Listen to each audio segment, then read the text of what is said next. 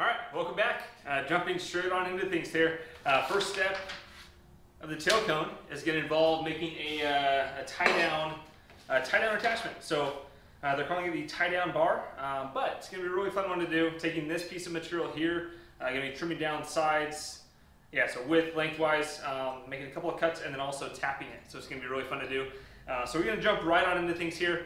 One thing I wanted to mention really quickly that you're about to see probably on time-lapse form or video form, not sure how I'm going to do this next section here, but you're going to see that circular saw being used for the first time. And I made a pretty interesting discovery. I'm going to quickly jump into this here. I don't want to get too chatty with you, but it's really unique. So like I mentioned in the previous video, did a whole lot of work on the inside of the house. Some of that work involved doing tile work. Part of the tile system that I installed, I used aluminum Schluter like edge profiles for around like the niche in the shower. Anyways, along edges of the shower. I'm sure you've seen it in public restrooms or any other. The way to cut it that I found some tile guys online mentioning is using a saw that's meant for aluminum.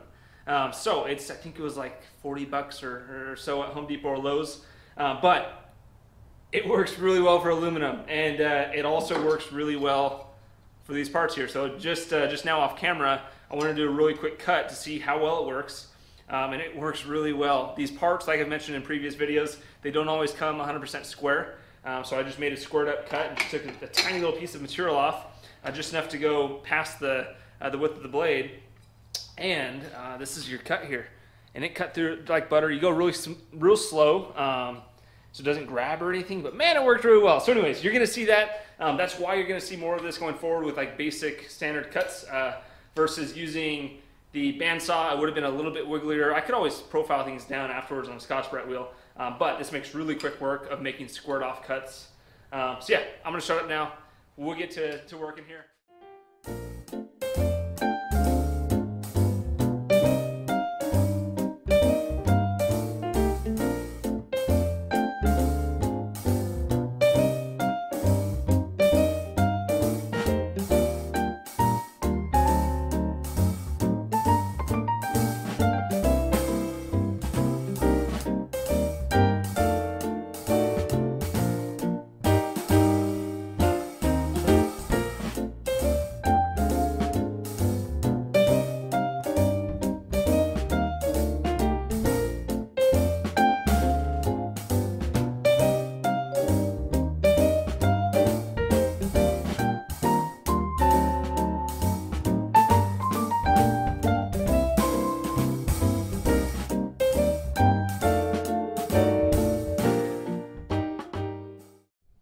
This is a fun little part here.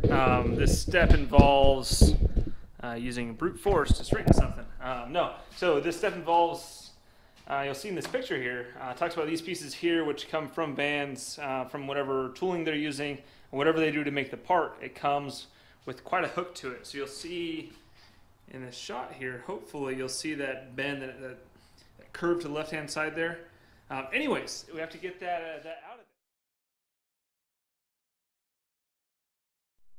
Alrighty, just finished up beating the crap out of these things, but got them straight. Hopefully I got a good shot of that hitting these with a hammer, but got them nice and straight. Definitely within that 1/16 of an inch tolerance that Vans recommends or that calls for. And then also took these edges and made them nice and pretty. Used a file, followed up with the Scotch-Brite wheel and then Scotch-Brite itself, especially here. If I was to do this again, I'd probably leave that blue protective material on one side wherever you're going to be hitting it with a hammer. Nothing major, but just left little scuff marks that I didn't like. Hit that real quick with Scotch-Brite. I'll prime it whenever we go to assemble, but ready to move forward. Alrighty, so working on this this bulkhead here. Got to this section of clecoing on those two pieces there. I did actually go ahead and final size them. A lot of this kit here already comes final size, but I couldn't get a rivet to push through on any of the holes there. So went ahead and final size all those holes there. Next step, moving on, is putting this piece of J-channel, previously cut down from a long 6-foot piece of it. Anyways, getting ready to set this here as a stiffener. One thing that I'm doing to make my life a little bit easier is when Vans calls out where to place it, they're looking for 1/4 inch center of the hole to the top of the J-channel. So I drew a line there, drew a center line. That way I can get this all centered, but they say to use a clamp and then go ahead and drill it, then start clecoing and send those holes through it. But I don't know how I'd fit and sorry if I can't get this in frame here. Anyways, not sure how I'd get a clamp to sit in here, so to make my life easier, drew out a line there of what all I need to have. Just going to hold it just with my immense human strength, and I'll match drill one hole, and then I'll be able to get a cleco on it, and then continue down the way there. But at least these lines will help to reline it up as I get that second hole lined in. So we'll get to it.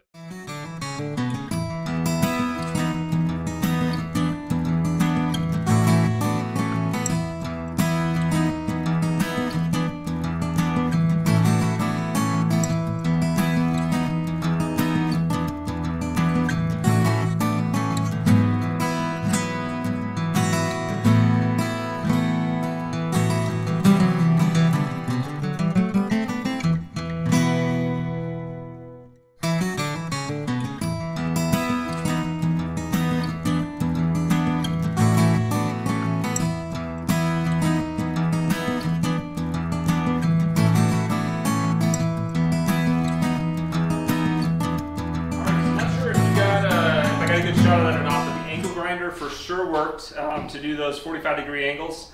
So now next step involves deburring them before we start actually making the whole assembly here. You'll notice the blue protective film was left on one side. Vans calls for leaving it on one side. It says it makes it easier to get in and out of there. So left it on one side. Deburring, I'm trying to not disturb the plastic material too much, so yeah, real quick, as far as deburring goes, normally these long sections would be really a pain to do. Either trying to do it on the Scotch-Brite wheel there and running side to side. But picked up this, I'm not sure if I have shown this in previous videos or not, but it makes it so easy. Has a 2-inch Scotch-Brite wheel from Cleveland Aircraft Tools.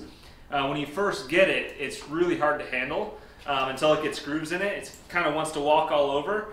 But I've really tried to make an effort to wear in certain spots as I'm using it in more controlled areas, which makes it super easy when it comes to these really long portions, because it kind of just sits in that groove, lock and load, good to go all the way across it. So I'll show you really quickly here. You'll see, I'll try to show it before and after, but this edge here does have a really nice lip on the side of it, where it has that really big burr. Hopefully that's on film there. Not sure if you can hear that or not, but it has a really nasty burr on the edge there, and that goes all the way along the entire section of it. So, I'll show you, it is awesome having this tool here. Let's see if I can do this. Yeah, so it literally allows you just to find a groove that you want to go with and go from there.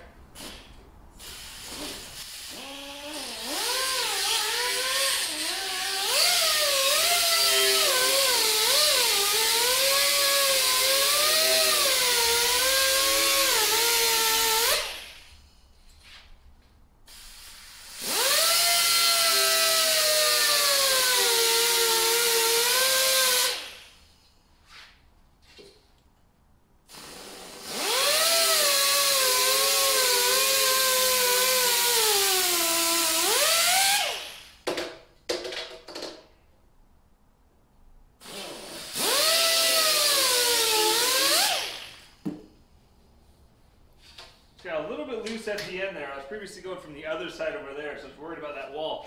But you will see that it no longer has that nasty burr on it. Nothing on there, smooth all the way across, so it makes it super easy to do. Alrighty, so next step in the process here is to draw a line 5/16 of an inch from the edge, as well as a line at the each end 3/16 of an inch in. So these two, I did it, I basically laid these out by hand. I just took measurements every couple of feet, measured in 5/16 of an inch, and then connected the dots along the way, realizing that that would take way too long and probably be a lot of margin for error on these long ones, running big, long stretches. Anyways, didn't want to cause any issues with having any of my lines crooked, and also just didn't want to have to draw a line across the whole 9-foot or 8-foot section, however long it is. Anyways, to make my life easier, really quickly, I went ahead and made this little device, which helps to offset that offset that line really easily. Just drilled a hole that fits the Sharpie perfectly. And so this fits right inside of there. I can put a little bit of downward pressure on it. And as I run it along the side of the metal piece, it leaves a nice little line. So I'll show you real quick what it looks like. But man, this makes things super, super simple. And there you are. Got a line all the way across, and then just to check it, I'll probably do this the first couple of pieces that I do. Just to check it, get my handy dandy ruler and give it a random measurement here. And we are exactly 5/16 of an inch. So that makes things super, super simple. So anyone out there who's also doing this, making one of these jigs up real quick, and it will make your life easier. Alrighty, so we're up to, should have gotten this ready earlier. Alright, so we're up to page 10-6, step number 2, which involves bending these longerons here. I already have them notched out where it called for it, which you'll see here. And then this one actually already completed. So these come from the factory perfectly straight. Probably hard to tell on camera, but basically you measure in a certain distance, put it in a vise, and smack it over and over again with a rubber mallet, or what I'll get to next year, and I'll show you. But anyways, smack it until it lines up with the skin. So you'll see the skin has this bend to it right there, which is probably hard to tell on camera. But if this piece of angle aluminum here was straight, it would be over off of this direction here. Anyways, have one more to do. I'm going to throw that in the vise and do that right now for you on camera. So I'm not sure if this is all going to get in view here, but summed up, using these soft jaws here to not mar the aluminum. And Vans calls for in the instructions to use a rubber mallet. Tried using it. I understand why. I think it's that way you don't heavily mar the material here. But I have gotten away with using a small sledgehammer here with a little piece of that heavy-duty Gorilla duct tape. This works well. The other piece did not have any big dents, didn't have any kind of blemishes on the face or anything like that. So I've gotten away with this. It seems to be quicker moving than smacking it over and over and over again with a rubber mallet. But the way they call for you to do this is to line it up, which you'll see here on your mark that you make. So this mark here was already marked there. Anyways, line it up with your mark, and it says to preload the material and whack it. So I'll show you real quick here. Literally just preloading a little bit on the material here on my side.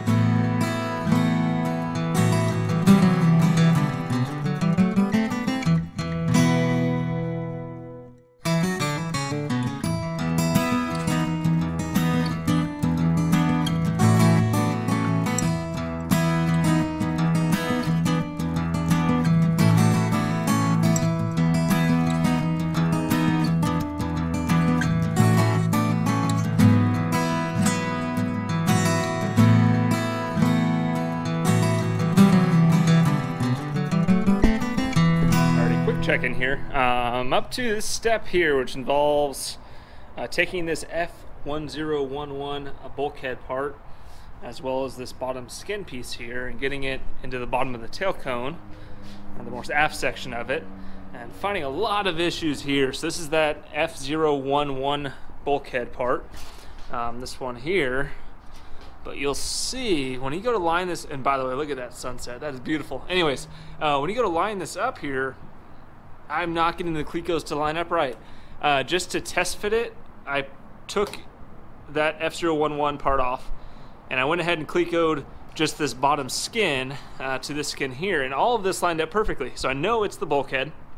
So I was looking online. It looks like this is a kind of a known issue, but if you look through there, this bulkhead here should have a nice radius along that section there, but it is actually really squared off. It's not 100% curved there.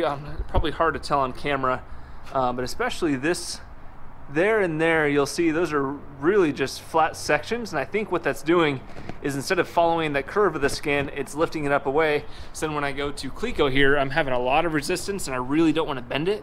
But you'll see it's a lot of these holes here are not lining up right. I'm having to use anyways, having to put this in here and line it up, but I'm getting a lot of resistance on it, and I really don't want to have a whole bunch of resistance.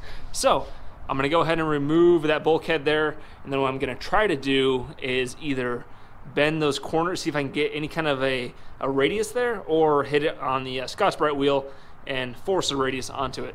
So I'm gonna do that real quick, and I'll come back and I'll show you how it worked. Alrighty, so that worked way better than expected. You'll see here now these angles have far less of a gap there. Yeah, previously used some crescent wrench to bend the back side of the tab, but then realized that the front end was not bending to match just because it has that hard bend in it from when they bend these bulkheads. So anyways, Scotch-Brite wheel, being real careful not to go too far into it and make any kind of a knife edge, so just really just lightly hitting each of those corners worked amazingly well. You'll see they look like they're lined up far better than before, and then the clecos went in without really any kind of a fuss. So that's really good to know, especially when it comes to getting this thing riveted later after dimpling and everything, that we're not going to have or shouldn't have issues with trying to force things that don't want to go together. So anyways, that worked really well. So I'm going to go ahead and get this back piece put on here, and then we'll move to the next step.